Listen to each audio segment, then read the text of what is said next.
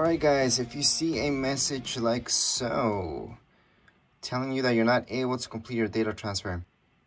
So we're just gonna reset, erase iPhone, and we're gonna start all over basically. Alright, so this would be the normal thing that you should see when transferring information from one phone to the other. It's not supposed to be stuck there without telling you a reminding time or something. It's supposed to tell you exactly how much it's gonna take.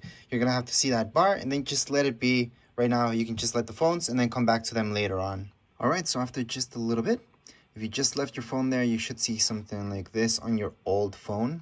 So it will tell you transfer complete. And on your new phone, you should see your background. So this was my background that was from there before. Everything should be there. I'm gonna swipe up. It's gonna swipe up and everything should be here. It might ask you for passwords for example, your emails, but that's about it. Other than that, everything else should be here. If you go to your pictures, videos, everything should be there as well. So I'm just gonna double check and yeah, all my pictures are there and we're all good to go.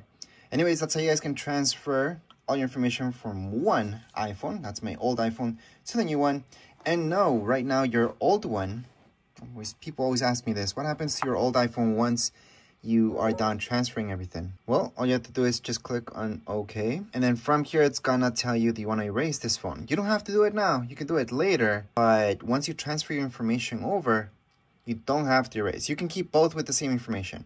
Or you can just erase this one. So that way you can go on and just keep using it or erase it later. So let's say I accidentally said, not now. Let's not erase everything from here later.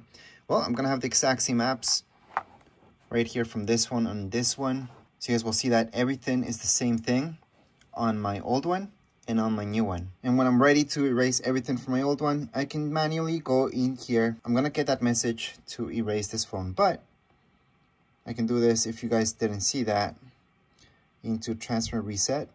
And from reset, I can go into erase all content.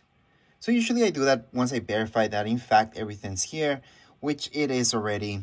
But again, you do not have to, so you can close this up and keep using your two phones at this point. But anyways, as far as this video goes, we're all done. If you guys have any questions, comments, you guys can write down here in the comments area.